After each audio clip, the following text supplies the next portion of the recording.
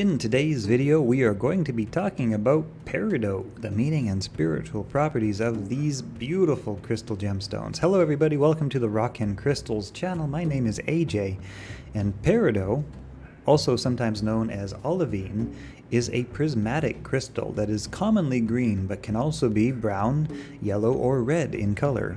Peridot assists a lot of organs in the body, including the spleen, the heart, the lungs, the thymus, the gallbladder, the pancreas, the liver, the intestines, and the stomach. It can help with ulcers and irritable bowel syndrome, as well as Crohn's disease and detoxification. It can also assist in childbirth. Peridot helps lessen sadness, depression, jealousy, anger, and laziness. It also helps reduce feelings of guilt and burdens. It assists in learning how to be your primary source of validation instead of seeking validations externally. It helps you to move forward and release negative self-sabotaging behaviors, and it shows you how to take responsibility for your life and learn from your mistakes. Peridot, like many green crystals and gemstones, is associated with the heart chakra, and it's also helpful for the solar plexus chakra, as well as letting go of the past. The astrological signs for Peridot include Virgo, Leo, Sagittarius, and Scorpio. Peridot is actually one of the oldest known gemstones, going back as far as 1500 BC. It has roots in ancient Egypt and is even believed that some were thought to be emeralds belonging to Cleopatra before actual gemstone peridots appeared. Found on Topanos Island, they were first called topaz before topaz gemstones were even discovered. Peridot has been mined for over 3,500 years. First found on Topanos Island, which is now known as Zabergad, or St. John's Island, which is located in the Egyptian Red Sea.